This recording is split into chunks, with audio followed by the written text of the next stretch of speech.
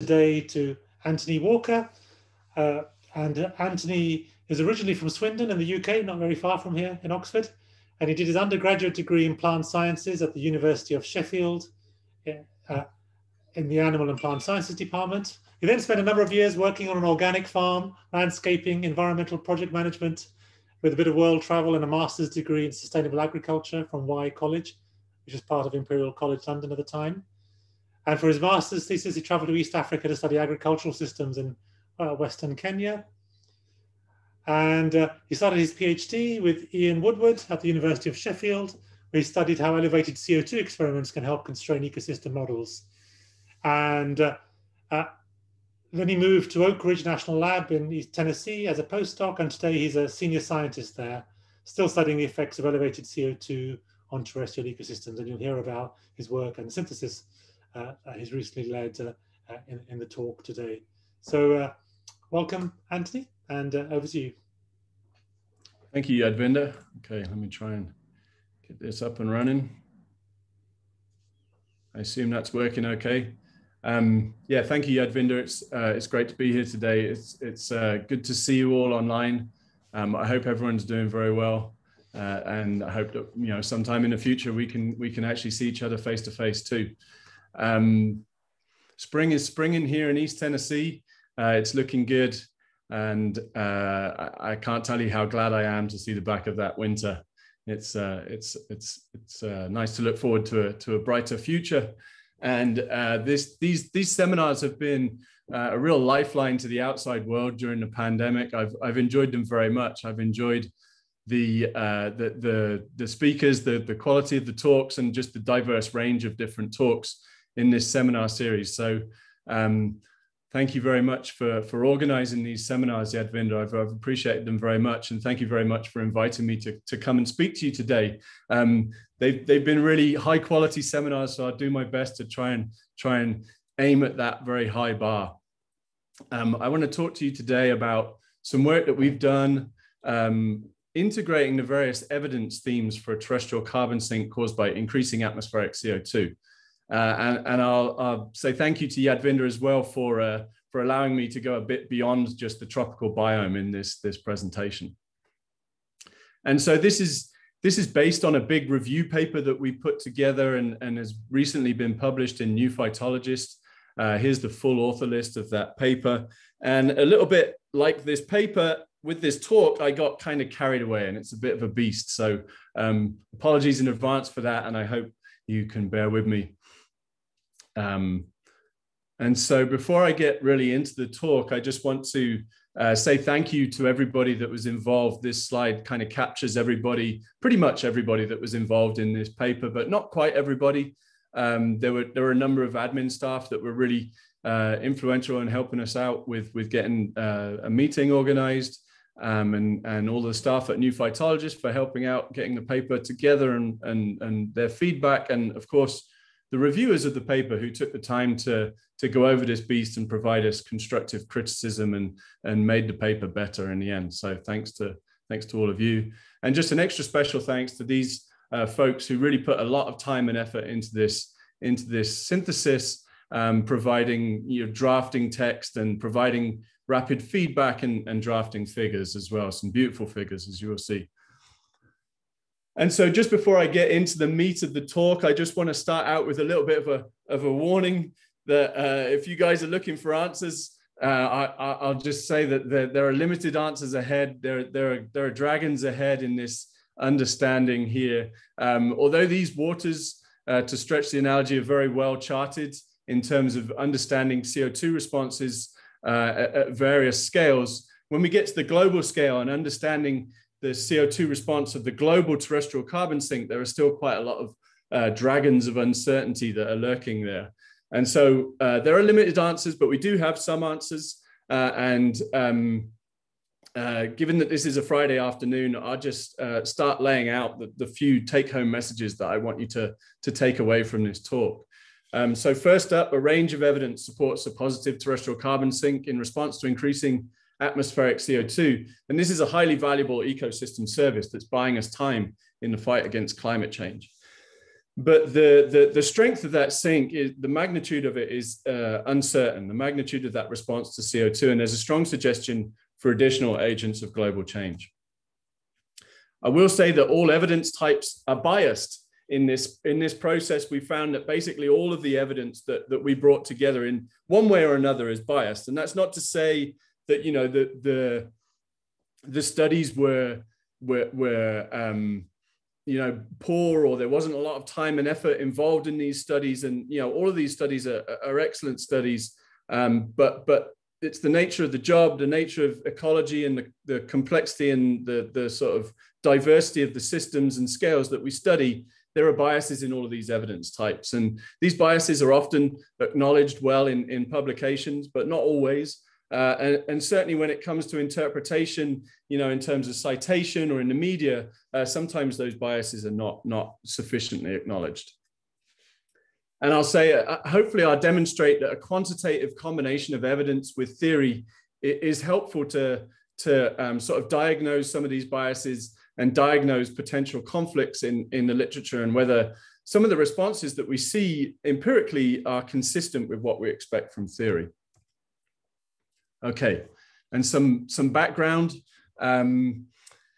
As you all know, CO2 concentrations in the atmosphere have been increasing. They've increased from about 280 parts per million pre-industry to about 410 parts per million today. And this is the famous Keeling curve this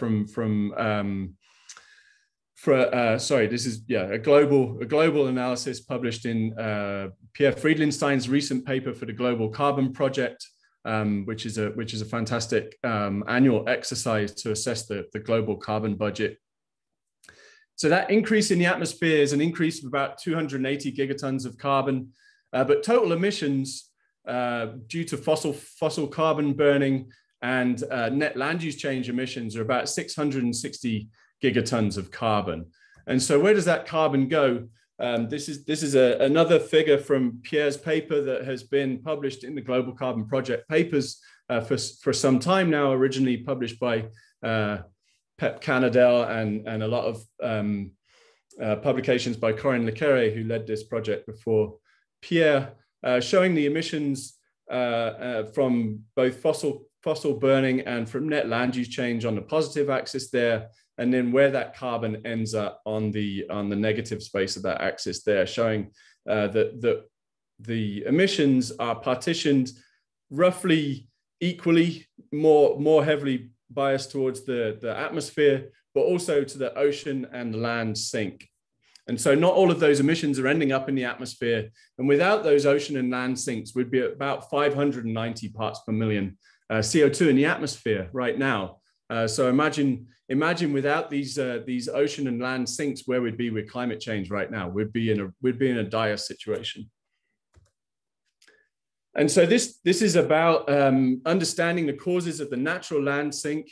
Models indicate that CO2 is a primary driver of this increasing land sink, or this land sink and its increase over time. There's this CO2 fertilisation hypothesis that all the models indicate. There's also the potential for nutrient deposition to increase this land sink in nutrient limited ecosystems. There's potential that warming or climate change could increase the land sink, but it could also have a negative effect on the land sink.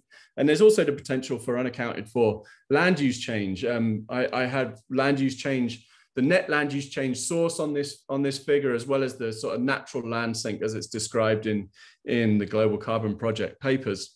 And you can see that they're roughly balanced, this net land use change source and the natural land sink. And just to indicate that, models predict that really CO2 is the primary driver of that natural land sink. This is a publication from Debbie Huntsinger of the MISTIMIP project, showing a range of model results there and partitioning the change in the terrestrial carbon sink. This is now showing a carbon sink on the positive axis here, and partitioning that to these different hypotheses, and basically showing that pretty much all the models predict that CO2 is the major driver of this natural land sink and the change in that land sink.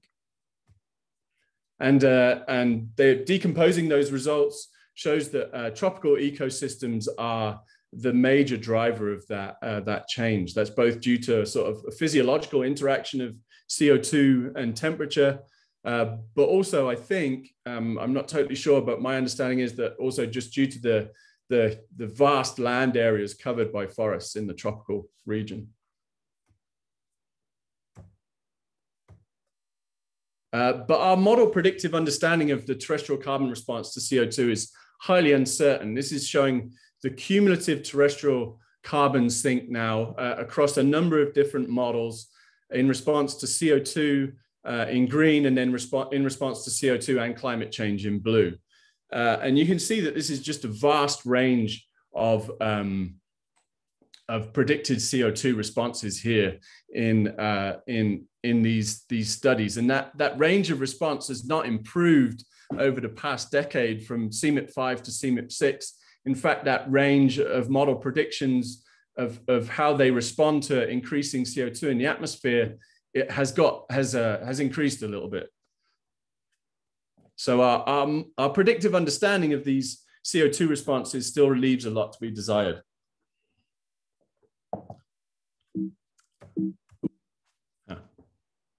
Second.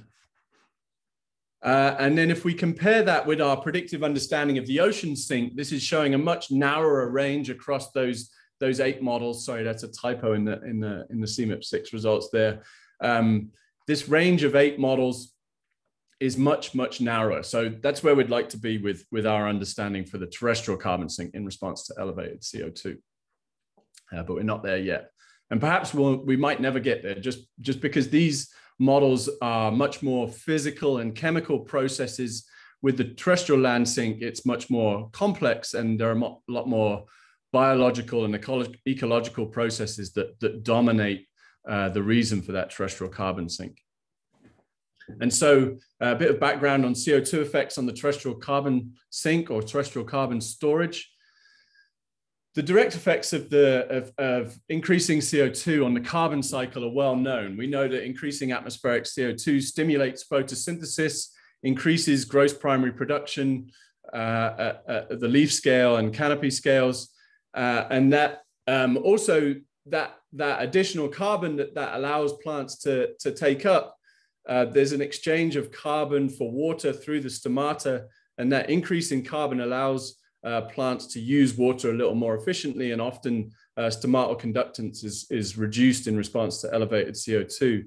And I've highlighted this intrinsic water use efficiency response to CO2 because that's a really well-constrained response, almost more constrained than the stomatal conductance response itself. And so the intrinsic water use efficiency response is highly constrained and increases in response to elevated CO2.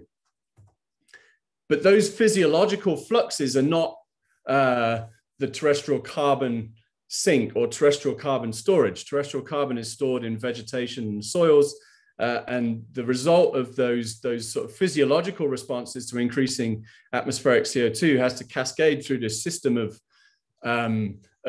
ecological and biological responses. And so that increase in carbon has to flow through carbon allocation and biomass production. Biomass production increases increased biomass production increases the vegetation carbon, and then vegetation carbon turns over, goes into the soil, and then soil carbon is decomposed by soil microbes, returning carbon back into the atmosphere, or leaving carbon in the soil as more recalcitrant carbon. And so we have this system of cascading responses that get further away from the direct physiological responses as you cascade through that system, and each one of those responses can feed back and influence other pieces of that system. And so when we look at the indirect responses, there's a lot more feedbacks and interactions there that make those fairly well understood and well constrained physiological responses much harder to predict how they cascade through to a change in terrestrial carbon storage. And actually, where that previous diagram was just a nice abstraction of those different processes. When we try and dig into the really how those processes work and interact and the complexity and the various scales, you can see that it's actually a much more complicated picture. And this beautiful diagram was put together by Victor Leszek, who's pictured here. He's a fantastic sci art illustrator, communicator of science in this visual medium. We were very lucky to have Victor involved in this project and to be able to really communicate some of that complexity in a very accessible way. And yeah, I enjoyed working with Victor very much. He took this PowerPoint horrendogram and turned it into this lovely figure here. And so all of this complexity and the importance of the problem has led to a vast body of research. There's a huge number of papers out there on understanding the CO2 responses of various components of the ecosystem and the terrestrial carbon sink ultimately. And a lot of this evidence can appear conflicting. You can find very, very often very different responses in the literature, depending on which particular evidence type you're looking at or which scale you're looking at. So it's a very difficult literature to navigate, as I've discovered upon sort of various travels and write-up of discussions of previous papers. But there's a huge and very interesting body of literature there from across a very wide range of evidence themes. And so there's lots of seemingly contradictory evidence, and we wanted to try and bring this evidence together in some kind of synthesis. And so, as I said, there's lots of different evidence themes out there. We kind of categorize them into these 4 categories: elevated CO2, which is CO2 experiments and CO2 springs; tree growth, which is evidence comes from forest inventories and tree ring data. There's ecosystem monitoring evidence, so flux towers at a kind of local scale, and then remote sensing at global and regional scales.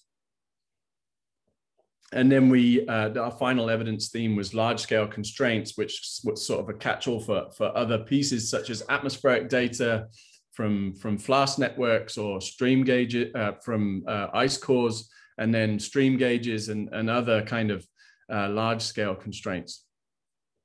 And so these are our 4 evidence themes, and the evidence across these different evidence themes can appear quite conflicting at times. And so what do we do about it? We decided to have a meeting. Of course, that's what we do as scientists, right? We are people of action. We get together and we decide to have a meeting. And we decided we wanted to have a meeting that brought together the community, that represented people across these different evidence themes, and that also have differences of opinion in the literature. We really wanted this to be a synthetic, community-based product, and so we deliberately invited people that have had discussions and have different opinions in the literature. So we brought everybody together to start out with this kind of community approach and this community synthesis. And so our goal was to attempt an integration of the major evidence themes within a process-based framework. So our 4 evidence themes within this simplified carbon cycle framework. And so just laying out our evidence themes here, one important distinction that we made in the paper was this distinction between increasing CO2 and elevated CO2, ICO2 or ECO2. And increasing CO2 is what these various 3 evidence themes here are looking at. They're looking at the historical change in CO2 over the historical period, and they're studying 2 different time points in that time series and comparing the change at the higher CO2 compared with the lower CO2. And of course, that can vary. That can come at any point in that time series for those different evidence themes. And then with elevated CO2, typically what we see are higher CO2 concentrations because the present day CO2 concentration is being modified in some way and increased. And so we have 2 concurrent CO2 treatments, and so a common climatic background. Whereas with the historical evidence, the ICO2 evidence, there's also concurrent change in other agents of global change. So climate, land use, nitrogen deposition, all of those additional agents of global change. And so we thought that was an important distinction to make. And our goal was a quantitative review to try and bring together these different threads of evidence in a common quantitative framework, but we weren't trying to go for a formal meta-analysis to really quantify these effects directly. It was more we wanted to use the quantification to enable us to compare across, different CO2 concentrations and all these different variables. And so to do that, we needed to use a quantitative metric.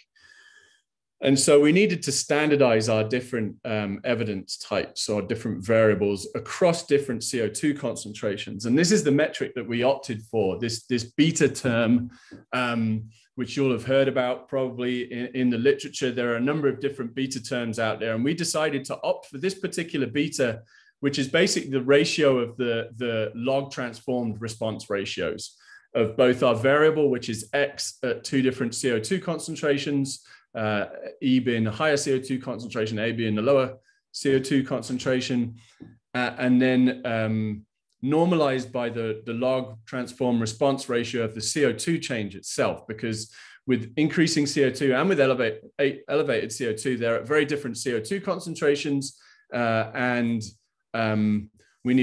they can be at very different CO2 concentrations, and the delta between the two different CO2 concentrations can be quite different as well. And so we wanted to try and standardize across all of those different CO2 concentrations and variable types. And so this is a figure just showing why we chose our particular beta over some of the other ones that are commonly in the literature. And you can see this just a standard normalized, idealized response to CO2 in this figure here. On the left side, our response variable X, showing a sublinear kind of monotonic response to CO2, which is fairly common, and just showing a number of different response ratios or normalized response ratios and how they calculate their sort of standardized metric in using this idealized response over different changes in CO2. So the green variables show you a change in CO2 of just 5 parts per million, the green points, sorry, and then blue shows a delta of 40 parts per million, black 100, and orange 200 parts per million. And this shows you how our various metrics respond to those different changes according to this response here. And you can see the response ratio obviously is very variable across those different CO2 concentrations, and these different normalized beta variables here show a more sort of common response for a delta CO2, for variable delta CO2s. You can see this one shows a fairly common response, but there is variability in this response here, depending on the CO2 change. And the reason we opted for our beta was because it minimizes the variability in the calculated metric according to the different delta CO2 concentrations that you use there. And this beta term is commonly used in the literature, sort of a response ratio normalized by the change in CO2, so normalized to 100 parts per million change in CO2. And it's fairly similar to our metric, but there is a little bit more variability. But if we look at a linear response to CO2, which is important for water use efficiency, so this is changing our idealized response to a linear CO2 response, you can see that normalized beta gives very different responses depending on the delta CO2 that you look at, whereas the beta metric that we opted for gives you a consistent gives you a consistent metric of 1 across all of those different deltas. So this is why we opted for this particular beta value, which isn't commonly used in the literature, but it is related to previous values. And so this is a figure of beta values across different evidence types. This is for GPP. We're going to revisit this in a bit, but I'm going to show you quite a lot of these figures. And so I just wanted to take you through these figures initially, just to orientate you to them.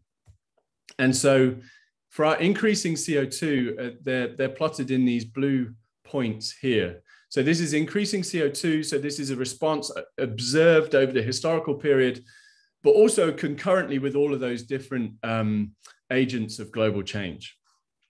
And then these green points here are the same. They're responses to increasing CO2 over the historical period, but where a study has tried to attribute that change solely, the piece of that change that is CO2 is solely responsible for. So this is an attribution response to CO2.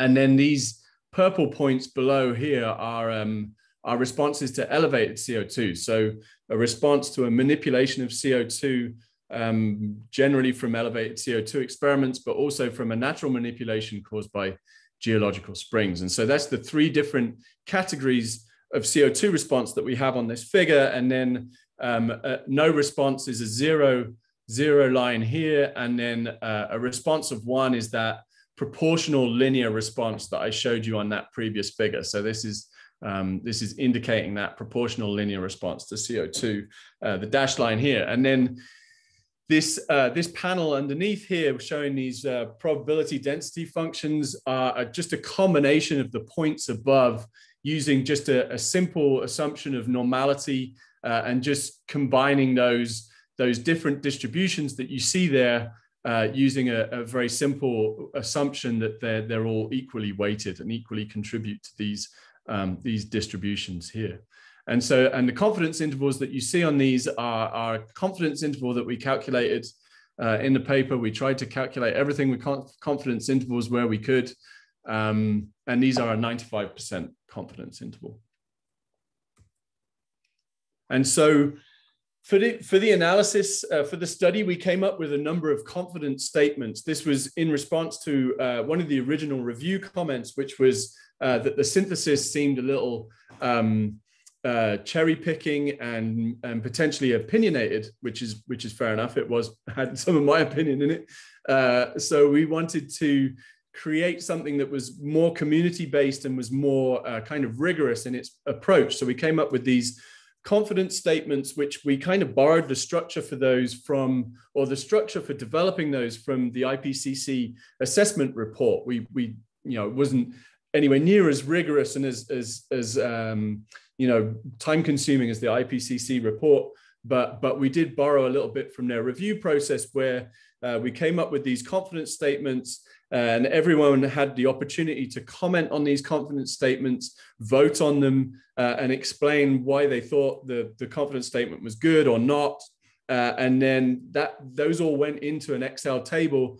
And then I responded. I went through each of those comments, responded to them, and made modifications. Or in the case where I didn't make modifications, I explained why. And that went back to the various people who'd made the comments, and they had a chance to comment again. And so that was the idea, was trying to produce this kind of community agreement for these confidence statements. And we tried to categorize them into this fairly simple high, medium, and low categorizations, where all estimates agree in either and we made these confidence statements in terms of either the sign of the change or the magnitude of the change. And so high meant that all estimates agree. Medium meant that the estimate means kind of disagreed, but there was substantial overlap in confidence intervals. And then low meant that the estimate means disagreed and that there was little overlap in confidence intervals, broadly speaking. And so starting out with the direct CO2 effects on plant physiology. Gross primary production to start out with. So this is some theory that we did. We ran a model with some variability to get a canopy scale predicted response of GPP to CO2. We produced some of the variability by varying some key traits like VC max and the ratio of Jmax to VC max to produce this variability in this curve here, and just showing you some vertical lines at pre-industrial CO2 concentrations, present day CO2 concentrations, and then CO2 concentrations predicted for some time in the future. And just showing this is kind of the historical change, and this is the somewhat predicted future change. And then we use these simulations to calculate a kind of theoretical beta value from what we understand from leaf level and canopy scaling theory. And this is what we get. We actually added a little bit more variability just to see what kind of range of beta we can get from our understanding of theory. We added some environmental variation, temperature variation, relative humidity, and light variation. And what you can see here generally is that predicted future response, this purple PDF here, is generally lower than the historical response. That's what we expect from this kind of saturating relationship here. And this modality in these responses is in response to relative humidity. And just to say, this was just an exploration of theory, really. It wasn't an attempt to quantify exactly kind of a global beta or a standard beta, but it was just to look at the kind of variability that we might expect across these different CO2 concentrations. And so, yeah, this is just what I just said as a caveat. And we didn't consider optimization theories where leaf physiology adapts to the environmental conditions of the time, partly because sometimes with these optimization theories, you can see an increase in response to elevated CO2, but you can also see a decrease in the response in response to elevated CO2. So there was not 100% common agreement, but that was definitely a way that would be interesting to explore in the future. And so coming back to this figure, we had high confidence that terrestrial GPP is increased concurrently with the historical change in CO2. These various points here all come from a range of different methods. And a lot of them are global scale. Some of them come from ice core atmospheric measurements, combining those with combining measurements of COS, carbonyl sulfide, and isotopic measurements, combining those with models to get an inference of global GPP. Isotopolog analysis from various archived plant matter also combined with a model. There are global satellite products. They're also combined with a model. So one of the points that I want to make here is that a lot of these observations are also combined with models, which may or may not have some kind of implicit CO2 response embedded in those models. But overall, this evidence suggests that GPP has increased over the historical period. And medium confidence in the magnitude. You can see there's quite some variability in those different mean values there, but the confidence intervals tend to overlap to some degree. And again, these same measurements. The measurements from the flux tower there, the Fernandez-Martinez measurements, tend to be somewhat higher than the other estimates of global change, of GPP response to global change, potentially because of relatively short time series and relatively few sites with long enough time series to analyze this change in response to GPP. And so moving on to experiments, we had a high confidence that ecosystem scale experimentally elevated CO2 increases diurnal photosynthesis in leaves. This comes from a meta-analysis, a still very relevant and excellent meta-analysis from Lisa Ainsworth and Steve Long of face experiments from back in 2005. And you can see that actually that response observed there with gas exchange measurements on diurnal photosynthesis in these face experiments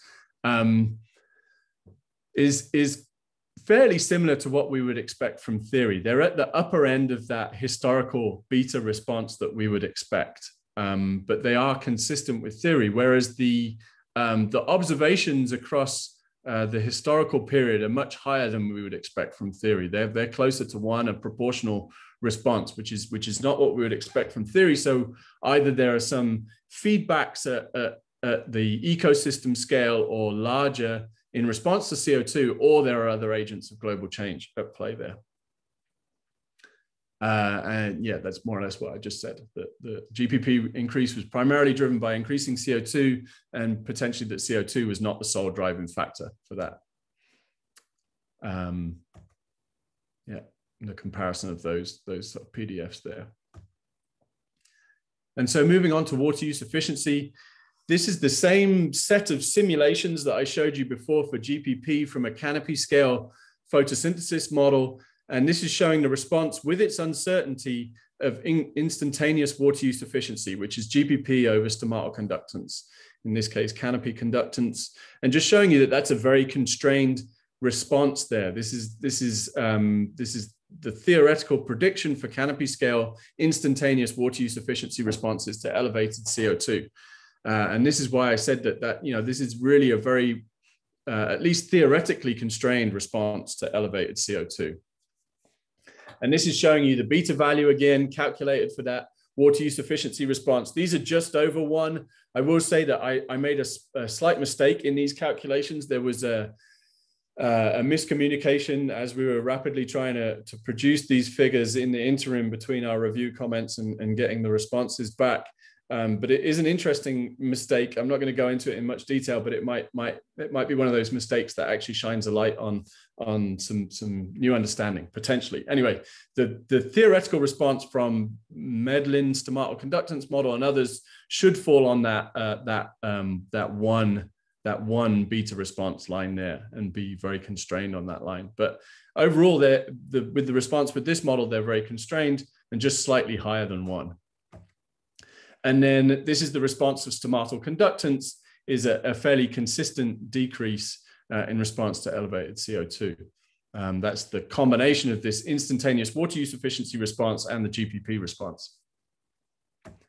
And so looking at our various evidence types, we've got a lot of evidence here from atmospheric measurements and delta 13C that run through an instantaneous water use efficiency model. We have a lot of tree ring isotopic data, again, run through an instantaneous water use efficiency model. But all of these data suggest that we have high confidence that increasing CO2 has increased instantaneous water use efficiency, and fairly medium confidence that the magnitude is in accordance with theory. You can see they're kind of clustered around that beta value of 1 there, which is what our theory tells us to expect.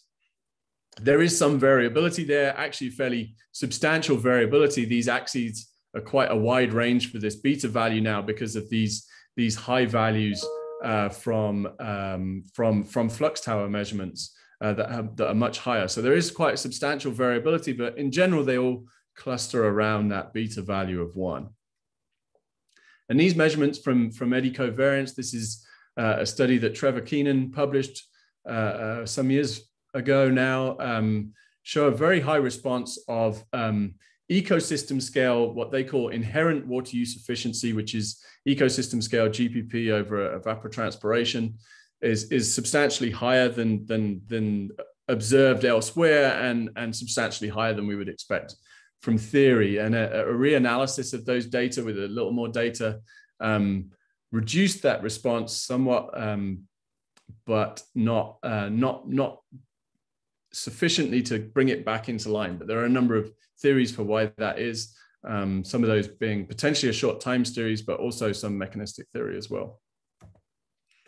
And so moving on to CO2 effects on biomass production. This is this sort of central part of the figure here, where we have additional carbon from GPP, and what does a plant do with that? How does that get allocated? How does that get transferred to leaves, wood, fine roots, or other components of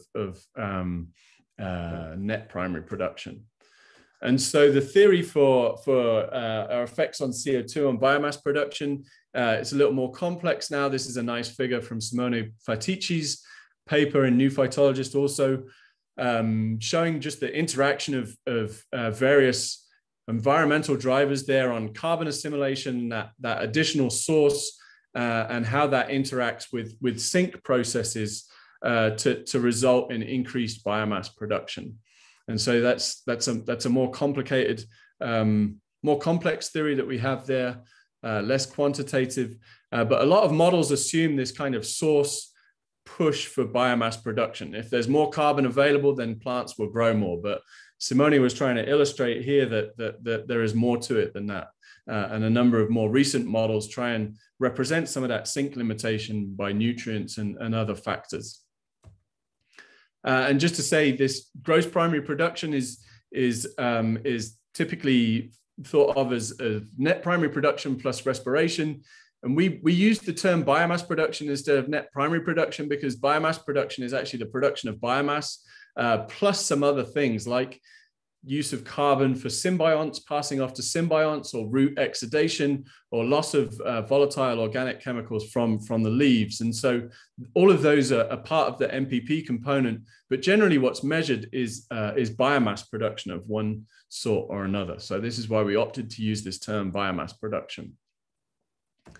And so a first order assumption would be that the beta response of biomass production should roughly be the same as the GPP response. This is just a simple first order assumption for our theoretical prediction for a biomass production response. In reality, due to these sink limitations, in particular nutrient limitations, we would expect that beta response to be lower than our GPP response. And so moving on to some, what does the evidence say? We have medium confidence of an increase in wood biomass production over the historical period, with low confidence in the magnitude, given such a range of responses there. These data are primarily from forest inventory analyses, some really nice papers from the Rainfall Network that Yadvinder is strongly involved in, some nice papers from Roel Brienen and Wannes Hubau, Simon Lewis, and a number of other ones there, showing a range of CO2 responses, some as high as, a range of responses that are concurrent with a change in CO2, some of them as high as that beta value of 1, which is quite substantially higher than our theoretical prediction. And then, a couple of these are from tree ring analyses, very wide range of responses in tree ring analyses to CO2, both positive and sort of either neutral or negative. And there are some really strong biases in inferring trends from tree rings that Roel Brienen and a number of others have pointed out. So we tend to place more confidence in the forest inventory methods, which are not devoid of biases themselves, but we tended to, in the paper, we tended to place a little more confidence in the forest inventory analysis measurements, just because, some of the tree ring estimates the trends can be biased by as much as 200%. So that's quite a strong bias in your potential trend, and even correcting by that much, you're correcting by more than your sort of inferred trend. So there's a lot of potential uncertainties in those data. And then we have high confidence that elevated CO2 can stimulate biomass production from elevated CO2 experiments and from some CO2 springs. This is a range of evidence here that we selected from a number of different face experiments and meta-analyses of face experiments, just showing a range, but just showing there that elevated CO2 can stimulate biomass production up to about a maximum of 0.5, a beta of 0.5 that we see here. We're also confident that this response is diminished by nutrient limitations, but there's only limited evidence from a number of sites for progressive nitrogen limitation, which is something that I haven't gone into, but it's a common theory for biomass responses to elevated CO2 to be progressively limited by nitrogen. But we only see that at a couple of sites. And interestingly, in those sites that nitrogen was progressively limiting production, both in the ambient treatment there as well as the elevated treatment. And we have one geological spring basal area increment measurement in this analysis as well, showing an increase. Okay, and so in the paper, we said there was high confidence that the observed forest inventory response is likely due to CO2 and additional factors, just because they're hitting this beta value of around 1 in many cases, which is quite a bit higher than we would expect from theory, especially given nutrient limitations and potential nutrient limitations in these forests. But I will say that I crossed that out for this talk and put medium confidence, just because I think there are potentials for elevated CO2 experiments to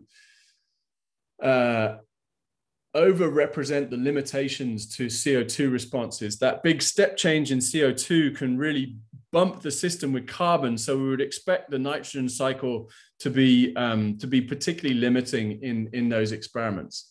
But that said, I still think these values are pretty high compared to what we would expect from theory as a biomass response to elevated CO2 or to increasing CO2.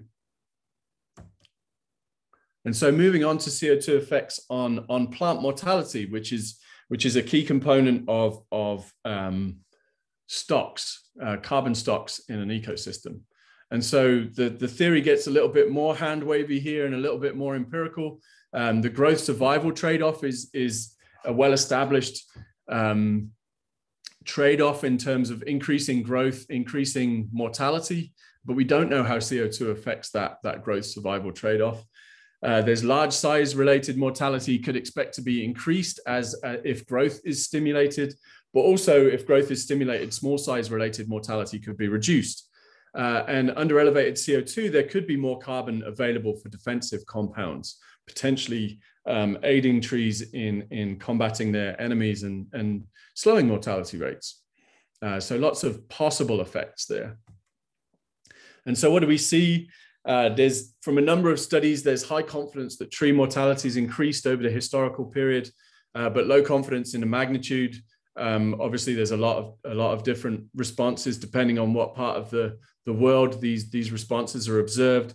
And a lot of these responses, the ones with particularly high apparent beta values over the historical period, values up to about 6, are thought to be due to warming or VPD increases over that time period. But there are a number of other studies that assume that CO2 is a major driver of that observed increase in mortality. And a lot of these studies attribute this change to CO2, and those changes, as you can see from this figure here, are pretty high in terms of that theoretical beta value. They're ranging from about 1.5 to 3, which is, given what we know about biomass production and other responses to elevated CO2, these are very high beta values. So my guess would be that these responses are not solely due to CO2, if at all. This is kind of what I was just saying. I suppose the response of mortality to increased CO2 and elevated CO2 is unknown. Even the direction of change is unclear. There's very limited evidence from elevated CO2 studies. There is some evidence from the Rhinelander phase that elevated CO2 relaxes self-thinning constraints and sort of reduces self-thinning to some degree, but it's only over a short time period relative to forest tree lifespans, and it could just be a temporary relaxation of that self-thinning constraint. And so moving on to CO2 effects on organic matter decomposition. This is the loss of organic matter from soils. Indirect CO2 effects on soil organic matter decomposition rates. The theory of that, again, is somewhat nebulous. There's both positive and negative possible effects. Priming increases is a big theoretical assumption with elevated CO2 here, that increased carbon could allow plants to stimulate decomposition through symbiotic and associated microbial associations, which could increase decomposition rates. But then there's also the potential for reduced litter quality, increasing carbon to nitrogen ratios due to nitrogen limitation and higher carbon availability, slowing decomposition, which is related to the progressive nitrogen limitation hypothesis I mentioned earlier. And so looking at some of the evidence, we have low confidence that soil organic matter decomposition is increased over the historical period. There's fairly few studies of this. There's some nice studies by Ben Bond-Lamberty and again Fernandez Martinez bringing together flux tower measurements, and Ben Bond-Lamberty bringing together respiration chamber measurements from across the world, and both of those show an increase in respiration over the historical period. But it's unknown whether SOM decomposition rates have increased over this time period. These show an increase in respiration, but if soil carbon is increased, we might expect to see an increase in respiration, even if decomposition rates did not increase. So we're not sure about the decomposition rates here. And this is the data that we decided to show on this figure is somewhat loose. It's not all decomposition rates, because there was limited data out there on solely on decomposition rates. So we brought together a number of different variables in this figure just to get an idea of how decomposition is changing over time. There's medium confidence that increasing CO2 increases rates of SOM decomposition. Just looking at these figures there's a number of different responses observed over a number of different scales. The Van Groningen meta-analysis is a nice one, demonstrating an increase in decomposition rates. But again, this is mainly from pot studies, and there is some evidence for increasing decomposition rates from face experiments out in the field. But there's also evidence that decomposition rates have not increased.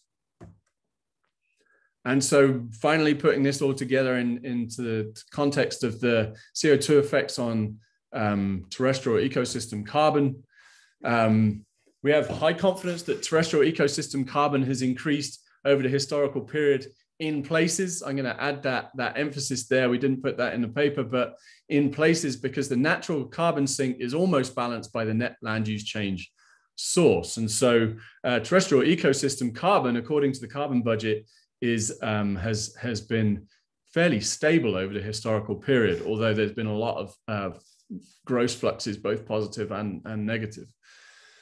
But nevertheless, the natural carbon sink suggests an increase from the global carbon budget. The nice global synthesis of forest inventory data from UDI-PAN suggests that forests have increased their carbon globally. And then some evidence from elevated CO2 experiments, just a sample from some very different sites for the elevated CO2 studies, but just showing that there is a range of responses there. And the reason why we picked these two is because they have done a full ecosystem scale carbon budget for these face experiments. A number of others we didn't show on this figure. And so moving on to looking at ecosystem carbon and vegetation carbon and soil carbon, there's medium confidence that elevated CO2 increases ecosystem carbon stocks over the short to medium time scales. But with low confidence in the magnitude, there's quite a bit of variability across those different elevated CO2 experiments. And then there's medium confidence as well that increasing CO2 has contributed to the change over the historical period. But again, low confidence in that magnitude. You can see generally there's a lot of variability in those responses over the historical period. And in general, they tend to be higher than the responses we see from elevated CO2 experiments. And so in summary, there's again, as I said right at the beginning, there's a range of evidence supporting a positive terrestrial carbon sink in response to increasing CO2. But the magnitude is uncertain, and there's a strong suggestion, in my opinion, for a role for additional agents of global change. Evidence suggests a substantial increase in global GPP. Theory and experiments indicate that potentially about half of this is due to increasing CO2. It would be good to nail that down further. Plant mortality and soil carbon responses to increasing CO2 are highly uncertain. And in the case of soil carbon, you'd be hard pressed to find any study that actually looks at a sort of long-term historical trend in soil carbon in natural ecosystems. There are some in terms of agricultural ecosystems and the losses of soil carbon from those, but not looking at how soil carbon has changed over the historical period in more natural ecosystems. Again, all evidence types are biased, and it's very worth acknowledging those biases and understanding them to interpret our findings. And then hopefully I've shown that combining evidence with theory can help to avoid unlikely attributions to CO2, or at least put those in the context of theoretical expectations, can help to identify and acknowledge some of these biases, and hopefully can reduce some of the seeming contradictions in the literature. So we have a number of recommendations for future research. I'm not going to read every single one of these out, but they're in the paper, and I'd be very happy to share these slides if anyone's interested. One thing I want to highlight is that I think integrated studies like this that consider a number of different evidence types and put those in the context of the theory that we might expect will help us to go forward and provide the best information to stakeholders and policymakers about the influence of elevated CO2 and increasing CO2 on the terrestrial carbon sink. And so the final word is that the terrestrial carbon sink is a major ecosystem service that has substantially slowed the pace of climate change. We think CO2 is a major driver of that response, but we cannot quantify that effect with any certainty. And I think there's a lot of potential in that area to further understand the interaction between the natural land sink and the net land use change source. And there's some new interesting papers in the pipeline that are looking at that. And so I just want to say thank you finally to all of you guys for listening. Thank you again to Yadvinder for inviting me to speak. And thank you to our sponsors who have helped make this happen, or this wouldn't be possible without their support. Okay, thank you, Anthony. And if you stop sharing that, we can open up to the audience. Thanks. That was a masterclass in just working your way through what's a complex and kind of contradictory literature. And as somebody who was involved in a small way in the paper as well, I think it's a real model for how you can really get a community with lots of divergent streams of evidence, divergent conclusions from that evidence, divergent theoretical frameworks, and try and get them to come together to some sort of synthesis. So congratulations on leading both and giving this talk, but also leading such a complicated and ambitious effort. Okay, we can open up to questions now. Firstly, I'd encourage the audience to switch on your cameras. It's nice to have faces in the audience rather than names where possible. No obligation, of course, but if you'd like to switch on your camera, you're more than welcome to. It's nice to have faces in the audience. So I'd like to open it up to questions. You can pop your questions in the chat box, and I'll invite you to unmute and directly ask the question. If for any reason you prefer not to unmute, or you can't because your microphone's not working, just let me know and I can channel those questions to Anthony. So I'll just kick off while we're waiting for a few questions to pop in. In the end, you had a slide of all of these research priorities that you'd focus on to move forward. If you could pick one of those, if you were starting a big NSF research program to tackle the carbon sink, and there was one particular priority that you think has a chance of giving the greatest chance of reducing our uncertainty in the biosphere CO2 fertilization one, which one do you think that should be? I would go, it's a great question. I would go, I think this is maybe just the way that my own interests are leading me currently, but I think I would go for a global attempt to integrate these various evidence types, specifically looking at the way that net land use change source is calculated and the terrestrial carbon sink is calculated, and trying to bring those together into a consistent framework that draws upon all of these different evidence types and tries to put them together in some kind of quantitative model data assimilation kind of study. That's the next step, but that's where I would like to go next. Okay, great. Okay, so I'll turn over to some of the questions in the chat. So Nia, you have a question. Would you like to ask it directly? Neil, that's Niels, I think. Is it? Yeah. Is he? Niels, are you there? If not, I'll channel that. You mentioned that progressive nitrogen limitation was only observed in a few studies, and in those cases, it was also found in the ambient CO2 treatment. Which studies were these, and could you elaborate a bit on that? Yeah, sure. So from my understanding, there is that this. So let me start this and say clear that that's not to say that nutrients don't limit the response of biomass production to elevated CO2. I think there's a huge amount of evidence that suggests that nutrients do limit the response to elevated CO2 of biomass production. But this theory of progressive nitrogen limitation, whereby you get an early response and then a decrease in that response as nitrogen becomes progressively more limiting through the course of elevated CO2 enrichment has only been really observed in my understanding, or my understanding of the literature, at the Oak Ridge face experiment, and I forget. There's another quite famous paper on progressive nitrogen limitation. It might be from Biocon, the face experiment, but I think it's a grassland face experiment. But if you look at both of the trajectories in both of those studies in the ambient treatment, there is a declining response. There is a declining biomass production trend in the ambient treatments. And yeah, just to focus on the Oak Ridge face experiment, which I'm more familiar with, there's this increase in biomass production. You hit this kind of peak somewhere in the middle of the face experiment, and then the biomass production tails off towards the end of that experiment. And that's in the ambient treatment.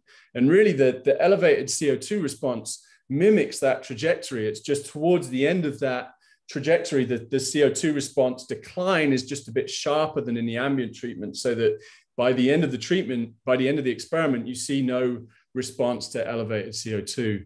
And so you've both got this, you've got this progressive nitrogen limitation caused, we think, by stand development and sequestration of nitrogen in the soil and potentially in the woody biomass of that system. And then overlaid on that, you've got this boost of CO2, which increases production for a little while, but it's following this trajectory of progressive nitrogen limitation, and the CO2 treatment exacerbates that progressive nitrogen limitation. Hopefully that. Great. Thank you. Okay, Zhengxi, you have a question? Yes, hi Anthony. Hi. Thank you very much for such a great talk. My quick question is, have you considered the line of evidence from the emergent constraint of continental CO2 fertilization effect? Like from Peter Cox's group, like you have the observation from the atmospheric CO2 rate change, and we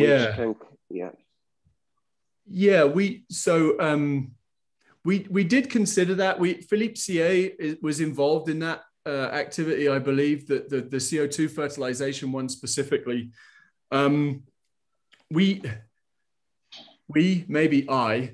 made a decision to not get into the world of terrestrial ecosystem models too deeply in this particular evidence synthesis. The reason for that was this is already a monster, and it would have just opened up another can of worms.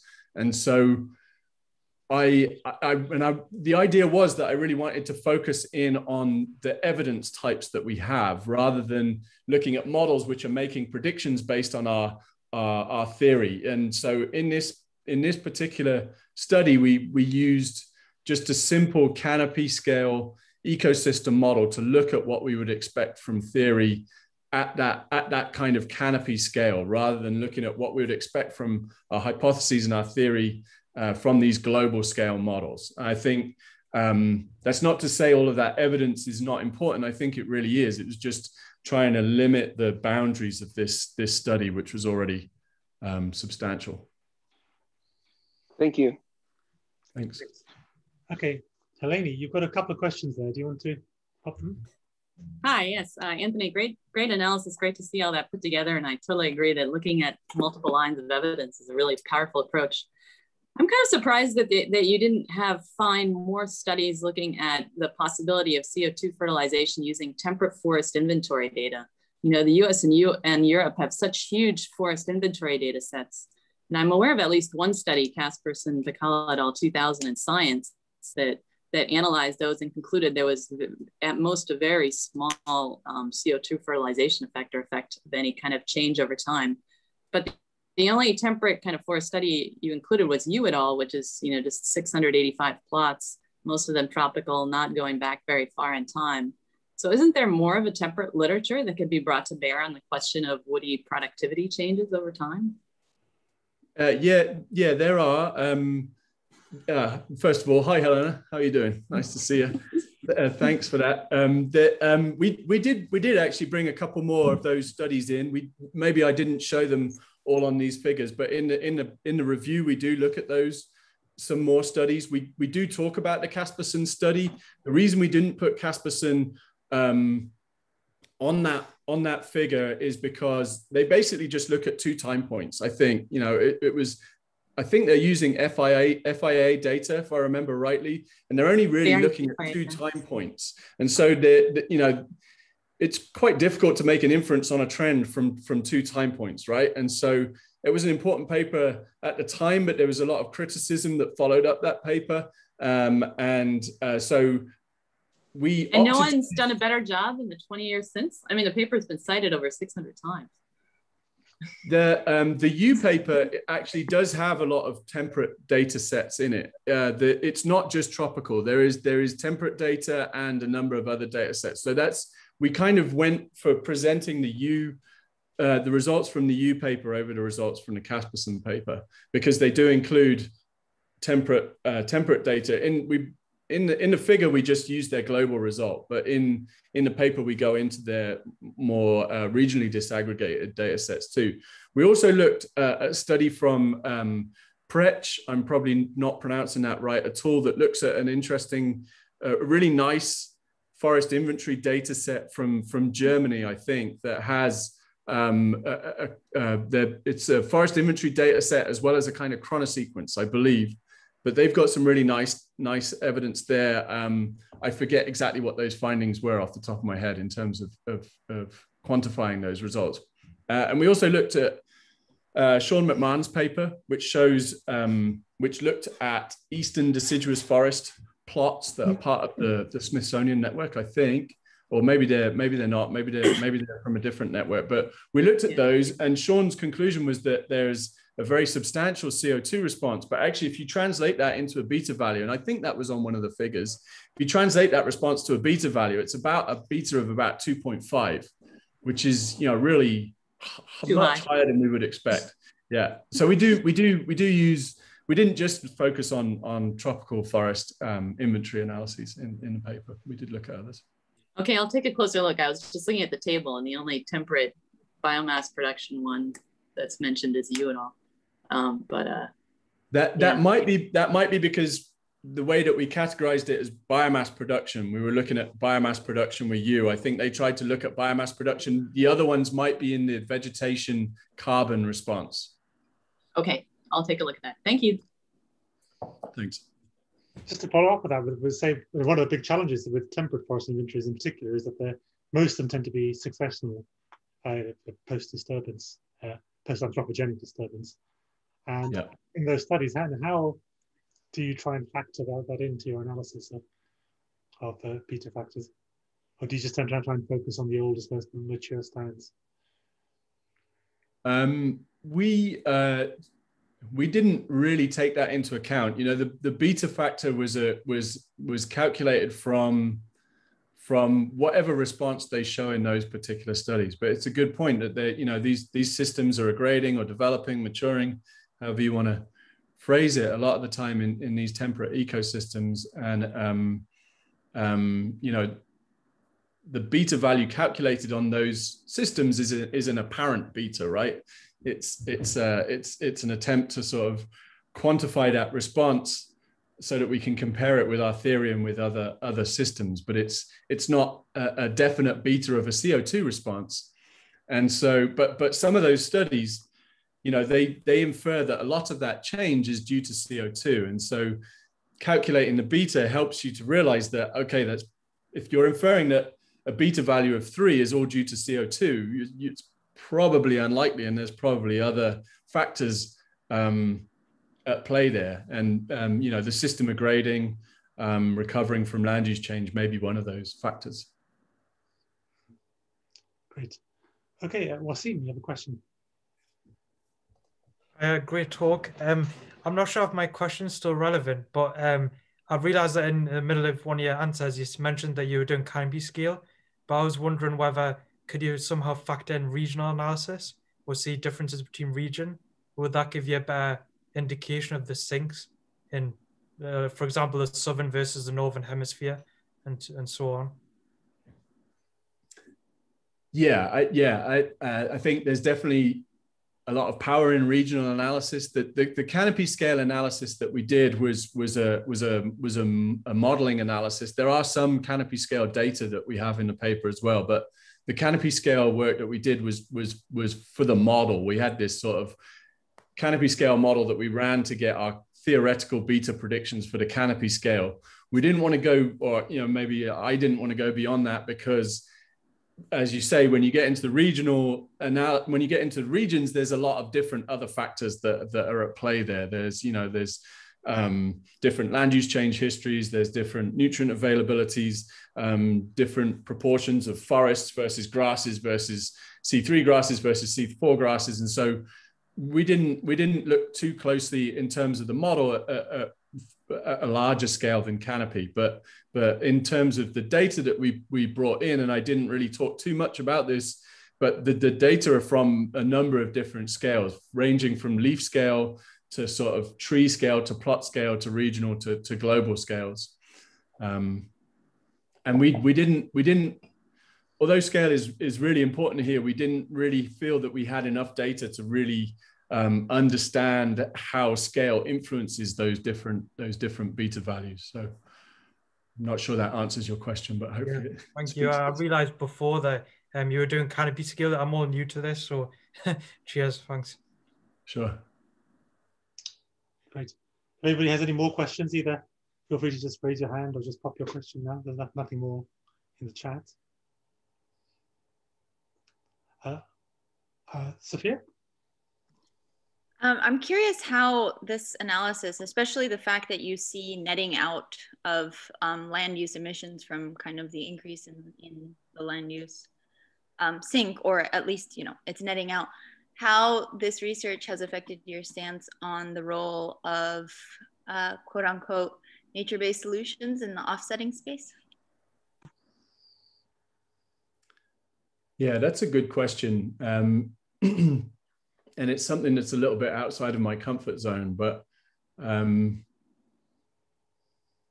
I think there's a lot of potential there for nature-based solutions, given, as you said, basically the net land use change and the terrestrial carbon sink kind of cancel each other out. If you look at gross land use change emissions, they're substantially higher than the net land use change emission. So there's potential for regrowing forests there. There's potential for putting carbon into the soil. That's a nature-based solution that I hear talked about a lot, but we really don't understand well the processes of soil carbon formation versus soil carbon decomposition. I think there's a lot more understanding there that we need before we can really rely on putting carbon in the soil for this nature-based solution to mitigation of climate change. I think potentially there's a lot of potential should we reforest the planet, but if we reforest the planet, where are we going to grow our food? So I think there is potential in those nature-based solutions for more forest growth, but it is limited in its scope compared to how much carbon we've lost from the land surface. I will say that these nature-based solutions are great and they're part of the solution, but really what we need to do is draw fossil fuel emissions down to zero. I'll just pitch in a little bit extra there. We had a paper a couple of years ago by Sean Maxwell in Science Advances, where we looked at the value of intact forests. And currently, say in RED or other carbon assessments, intact forests are valued for the carbon store. But if they carry on being a carbon sink, as they seem to be at the moment, and because of ongoing CO2 fertilization, we show in that paper that there's a substantial additional carbon value that isn't accounted for simply by looking at the carbon stock. There's all the, if you chop down that forest, it isn't just the carbon stock you lose, it's the foregone carbon sink for the next few decades in the future that's also lost, and that adds a lot of extra value. The problem, of course, is we don't know the future with certainty. We don't know if the CO2 sink will persist under climate change or the CO2 saturation, all those factors. So this sort of understanding that Anthony's trying to piece together here through about mechanisms of the carbon, of the CO2 fertilization are quite important in how much additional value we put onto both intact forests in that case, or also forest sequestration in a regrowing forest in a high CO2 world. So they do bear onto what carbon value we put into forest protection and intact systems. Yeah, that's a great point. Oh, go ahead. So, Fernanda, you have a comment? Yeah, I want to do a comment. I've been working in carbon in soils for many years, and it's a very complicated and very tricky subject. The thing is, there are in the world several examples back about 5,000, 3,000 years ago, where in a way humans, we put carbon in soils and that carbon stayed there. Probably you heard about the terra preta soils in the Amazons, where there are patches of very dark soil. We have examples in Germany, China, and different places where it was humans made the soil in a way we don't know how they do, but they store a lot of carbon in that. So I saw opportunity for store carbon in soil. I don't want to say going to plant trees and do a sequestrated all the carbon in soil. I think this is not feasible and it's temporary, but I saw potential in doing in agriculture, moving to a more agriculture able to increase the pools of carbon now in the soils. We have lost a lot of organic matter and very recalcitrant carbon in the way we do agriculture. And maybe using like cover crops or forests in the edge of the sun, agricultural land can be contribute to increase the pools. I don't know if you have a view on that. Yeah, I think that's a great point. Yeah, I hadn't really considered the implications of those terra preta soils and more generally the anthrosols. But yeah, that's a good point. People have done it in the past, right? So there's potential to do it in the future, and it's a case of switching the way that we approach agriculture, right? It's a case of changing management, a case of changing some of the crops that we use. I know there are some folks. I'm sure there are folks all over looking at this, but we just had a recent talk this week at the lab from Jennifer Petridge, who was doing some really interesting research into putting carbon deep down in the soil and using particular biomass crops that have deep roots and other characteristics that allow them to put carbon deep down in the soil. So I think that's a great point. It's a good point. But there's also the current sort of trend in some of the areas, the sort of area of research that I'm in at the moment is that, increased inputs to the soil don't always lead to increased soil carbon. There's a lot of interest in this whole priming and, mycorrhizal decomposition of soil, organic matter, and how that balance between formation and decomposition play out is uncertain. But I think your point is a really good one. Thank you. Maybe I'll round off with a slightly philosophical question. This topic that you talk about is something I've been thinking about since being a postdoc in the 1990s, and there's people here who probably want to remain nameless have been thinking about it for even longer than that. And since that time, we've got a wealth of new evidence and data, and you've highlighted lots of that data there, lots of experiments, lots of observations, forest networks, space networks, and we have made progress, as you've shown. I think we're more confident in the effect it exists. We're perhaps still no more confident on the magnitude of that effect overall. And what is it about the nature of the Earth system that makes it so hard to make progress when there's so much data and so much understanding? And part of it is that I think the naivety of our initial framings has been exposed. And we think about complex diagram that you showed and all the processes there, you simply can't relate stimulation of GPP to a carbon sink. There's a lot more that we have to think about there. But is it something just about the nature of the Earth system and the multitude of processes or spatial heterogeneity that makes such a system problem such difficult ones to really crack, despite all the wealth of data that we have? There's a point of speculation rather than answer. Anybody may want to pitch in their thoughts there. Yeah, I mean that's the $1 million question, right? Studying the Earth as a system is fundamentally difficult. With our general approach to science, we can't put the Earth in a petri dish and study it, right? We can't put it under a microscope. We can't experiment with multiple planets. We've got one planet alone, and so fundamentally we need a combination of observation and theory to be able to scale our understanding to the sort of to planetary whole. We've only got one experiment with our planet, right? And it's what we're doing right now. And so we can't experiment to find, planetary scale solutions or planetary scale understanding. And experiment being like fundamental to the scientific method, I think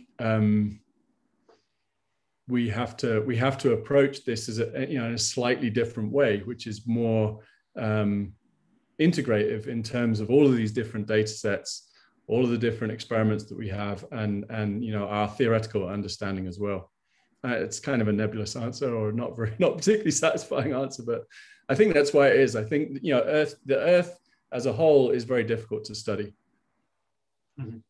I guess I think part of your framing in terms of ICO2 and ECO2 that captures the problem that either we observe the system as it is over time, and then we have all these co-varying factors, climate change, and all these things that confuse land use history, confuse our interpretation.